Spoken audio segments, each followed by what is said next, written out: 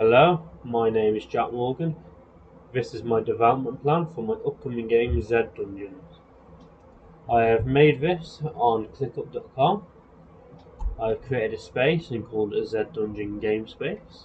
As you can see, I've basically got a board where it's got recent docs, resources, folders and lists. The main part of this for me is the lists. As you can see, I have made 10 lists which are aimed towards the 10 most important parts of the game.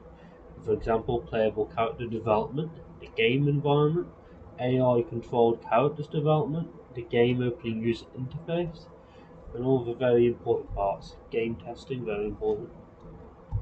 And then if you click through this, you'll notice I have got tasks, and then within those tasks, I have subtasks. What the subtasks are is they are basically add-ons to the original main task. So you can see I've got a draft main character, but then within that I've got draft character name, draft character designs, draft character background, and create 2 drafts of the character design. So the most important part. I've also got a schedule for when it should be due in. As you can see, these are upcoming dates, so I need to work out the upcoming dates for it. As you can see, I worked it out based on what I thought would be most suitable for each task. I'm going to now go to game environment, which has got a much larger section. As you see, I've tried to make the dates follow on to allow me to work on one task at a time. You see game environment design and all the tasks that go under that, draft inside of each room, create environment in Unity, create a navigation map.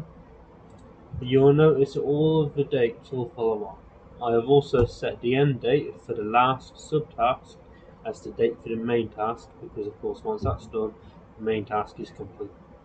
The main task is basically a title which all the subtasks complete. Or task. All subtasks complete.